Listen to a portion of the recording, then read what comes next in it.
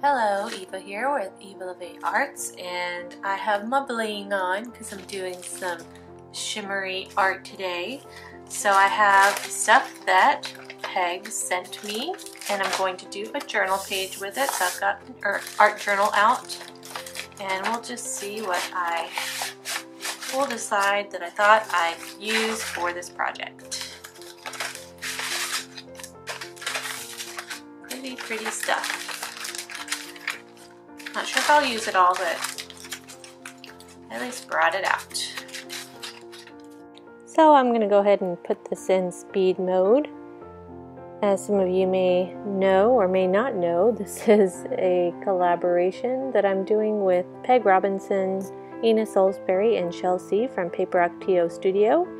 And basically it's a 4-month collaboration. We're doing one project a month, and we switched partners for each month and sent each other some products, or basically ephemera, anything shiny, sparkly, pretty blingy stuff that we had. And we're going to be doing different projects each month with those things. So this month we're doing an art journal page, and as you can see here, I'm just cutting out some circles. This is an old Stampin' Up! Colossal cutting system. I don't even know if they still make this, but it's great for cutting out circles. And I'm using some punches too. And I'm just going to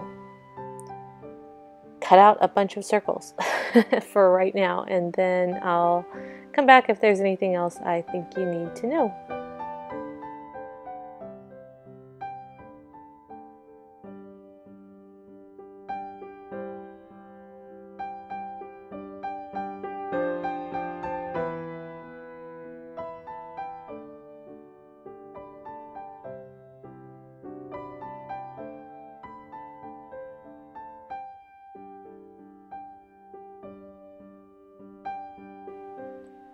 So I'll go ahead and put those up, and then grab some circle stencils and my Radiant Rains Shimmering Mist by Color Art, and give those some squirts through the stencil, and basically just get a little bit of color on the page, going with a circle theme. Not sure if you've picked up on that yet, but just give that a quick dry.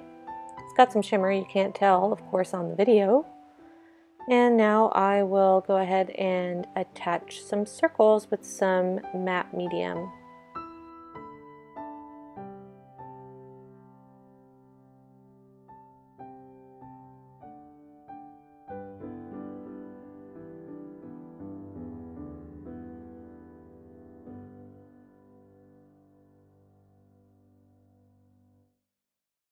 Some of those were a heavier cardstock, so I brought out my gel medium just to help them stick down a little bit better.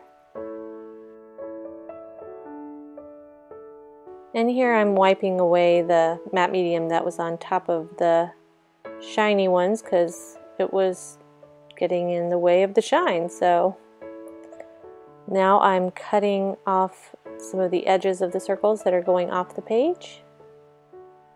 And that just helps the design look like it keeps on going. So now I'll use a stencil with some Deco Arts Dazzling Metallics paint. Oh no, that's not Deco Art. That one is Artist Loft, I believe, but it is a metallic paint. And I'm just going to apply that with a sponge through the stencil.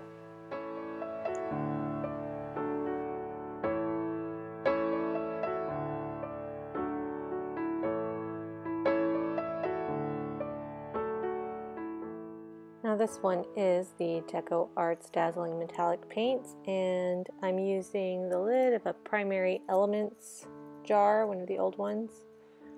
So just getting some circles on there and then giving it a good dry.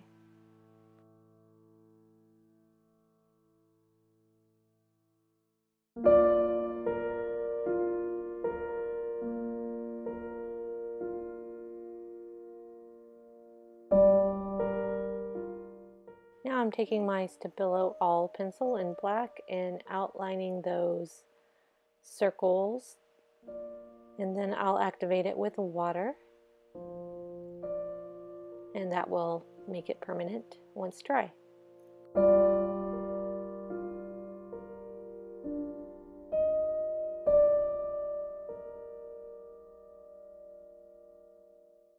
Now I'm taking some Aleene's tacky glue and just gluing on some of those smaller dots that I had punched out previously.